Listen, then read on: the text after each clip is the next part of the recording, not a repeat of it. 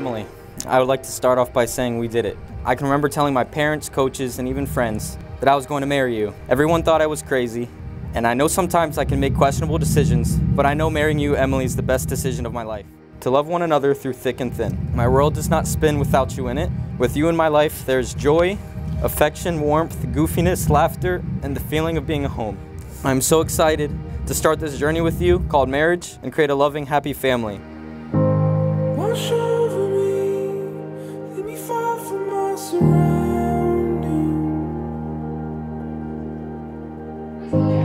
Take over me, over every rushing memory, if only for us. Since the time Emmy was a baby, she's always been very independent, always very adamant about doing things herself.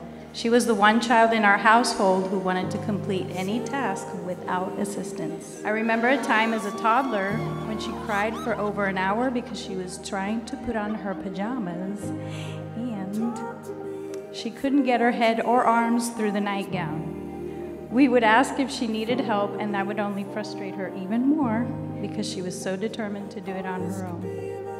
We have a video of her during that tantrum, and funny enough, a few scenes later, you can see her stroll through with a smile on her face and her pajamas on backwards.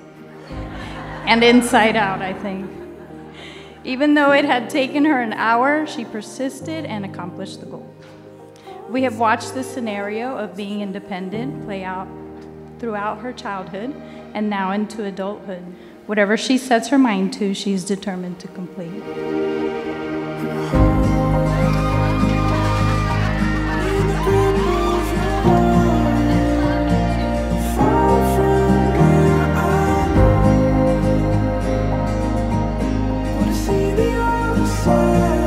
EJ, it is so surreal to be standing here before you today. It feels like just yesterday we were 16 years old and talking about the crazy idea of us getting married one day. I always prayed for my future husband and the qualities that I was seeking for the person who would fill that role one day. Over the years, I've seen all of those qualities in you. I admire you for a lot, but above all, you've helped me understand what it's like to love and be loved unconditionally. There is no one else that can change my mood in an instant the way that you can, just by your presence. See around me, there's no telling what you'll find. Wow, Eddie. Thank you. Buried underneath, if you look any further than the storms up here, lines of fate. Look beautiful, Eddie. Thank you. Wow, look at that. This is like so freaking cool. I can't believe you got that done.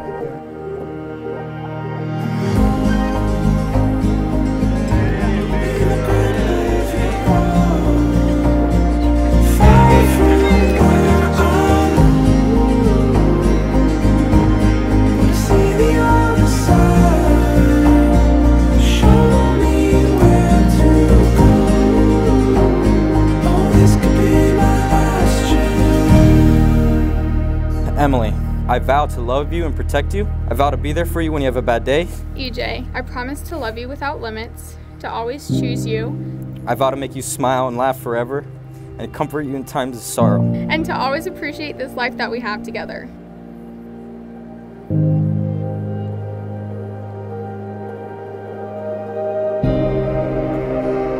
And by the power invested in me as a minister of the gospel, I pronounce you man and wife. Edward, you may kiss your bride.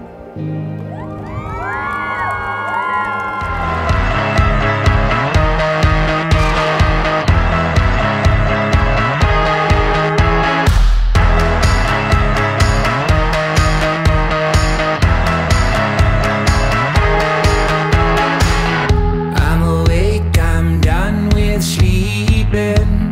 Man on the move, I'm leaving. I'm my own chaperone and I'm taking me out.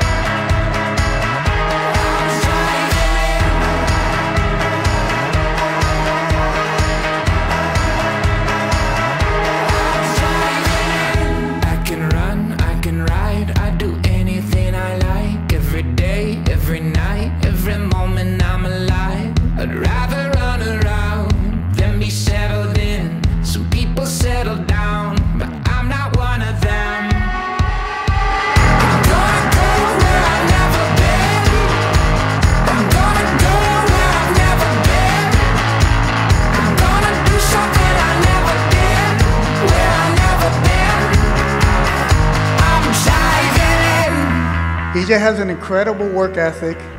And by the way, for those of you who don't know, he kind of likes the Eagles. So, Emily and EJ have chosen professions which serve people, which is pretty admirable and a worthy pursuit.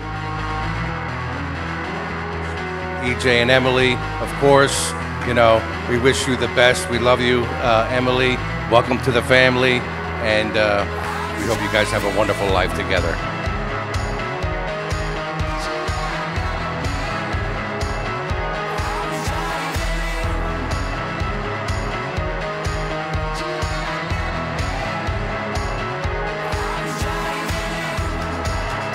EJ was Emily's first real boyfriend, so none of us expected this to last longer than a couple of months. But who are we kidding? Emily has never been one to just let things randomly happen. This girl plans how she's going to build a sandcastle in advance. So of course, we should have known that Emily saw you in her future long before you or any of us ever did.